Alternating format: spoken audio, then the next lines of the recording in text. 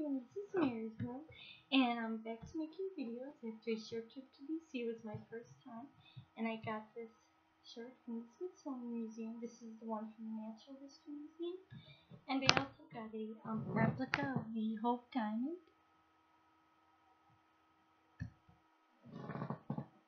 And this replica is beautiful enough, and if you can imagine the real one would be more beautiful.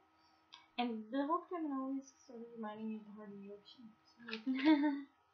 So today, I saw on Twitter it is the 200th birthday of Walt Whitman, and so I'm going to be being a poem by him called "I Saw in Louisiana a Live Tree of Growing."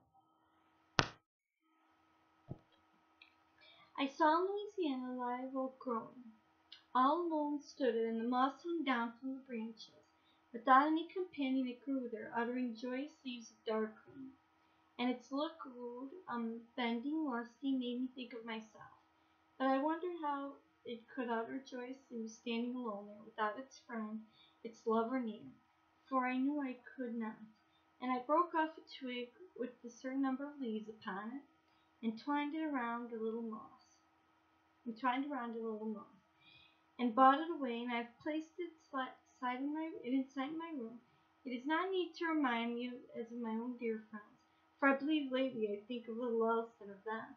Yet it remains to me a curious token. It makes me think of manly love.